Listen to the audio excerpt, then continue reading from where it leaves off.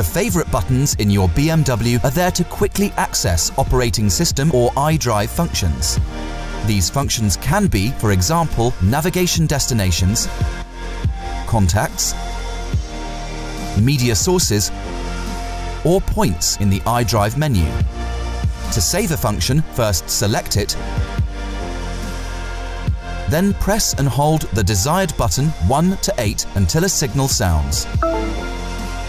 When you touch the favorite buttons with your finger, the button assignment is displayed at the top edge of the screen.